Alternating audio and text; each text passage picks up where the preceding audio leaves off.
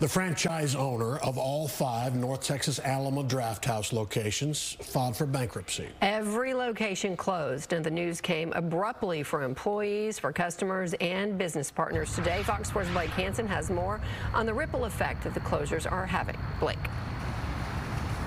Yeah, Heather and Steve, the location here in Richardson was Alamo's first foray into North Texas, and it recently got some big economic help from the city here to renovate.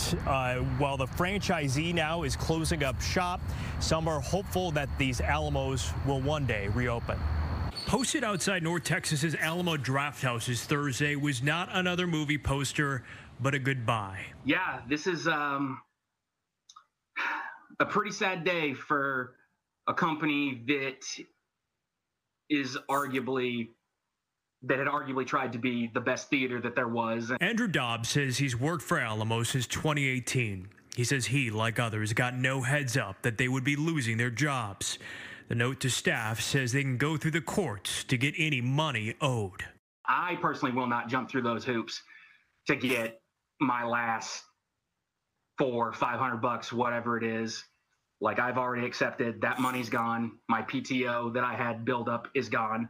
My health insurance is gone, just like everybody else. Longtime patrons also found the news shocking. I'm really fond of the theater. I subscribe because I want to support the industry. I want movie theaters in my town, in Richardson. In a news release, the operator of the 5 North Texas Alamo Drafthouse locations, as well as 1 Minnesota location, said it's filing for Chapter 7 bankruptcy. The locations aren't directly operated by Alamo Drafthouse and instead had a franchise owner. That owner blamed COVID as well as the recent Hollywood actors and writers strikes. It also blamed high franchise fees and contractual obligations that it says force it to keep unprofitable locations open. Alamo's corporate office called the closures disappointing and said, "We are working as quickly as possible to get Alamo Drafthouse Cinema back up and running in these cities." We were very surprised when we heard the news. Richardson city leaders say they learned the news just like everyone else Thursday.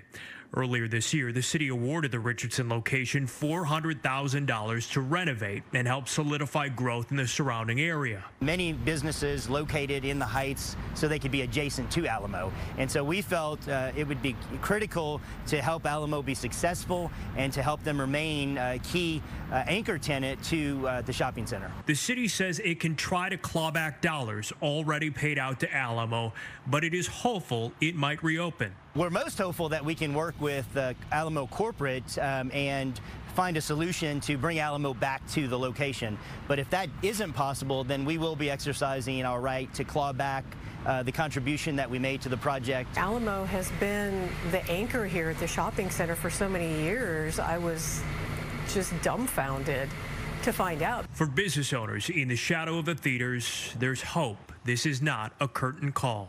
This particular location would get very busy on the weekends. Last summer when the Barbie movie was released, I felt like it was a breath of fresh air to see so many people coming to the movies again. So I hope that returns.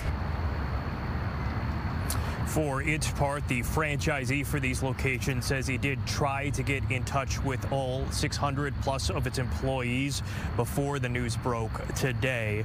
If you do have a season pass, a gift card, you book tickets, it is recommending you contact Alamo's corporate offices in Austin for help resolving that matter, according to the franchisee.